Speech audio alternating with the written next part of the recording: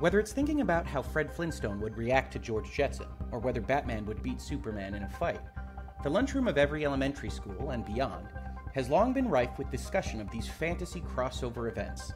Avengers, and to some extent Avengers Age of Ultron, has long been the gold standard for this in modern movie making, but there is a new king in town.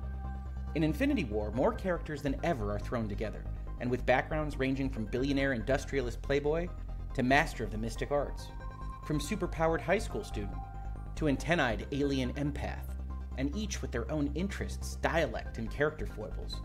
With so many faces, it was important for the film to give each a chance to breathe.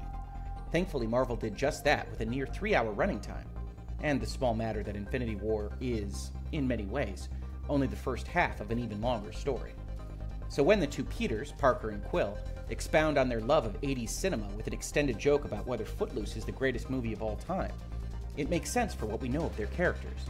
When Iron Man jokes about Hulk's lack of transformative power embarrassing him in front of the Wizard, Tony Stark's snark, Bruce Banner's nevishness, and Doctor Strange's arrogance all inform the scene.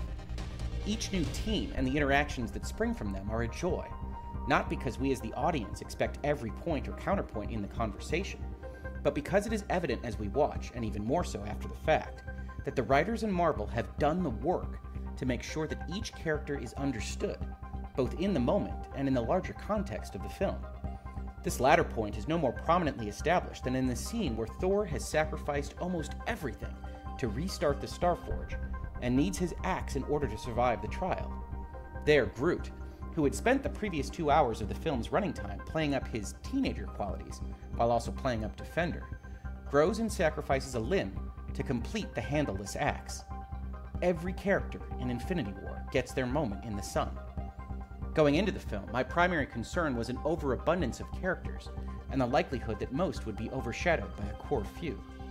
That fear was alleviated in the best way possible, with good writing and careful attention to detail.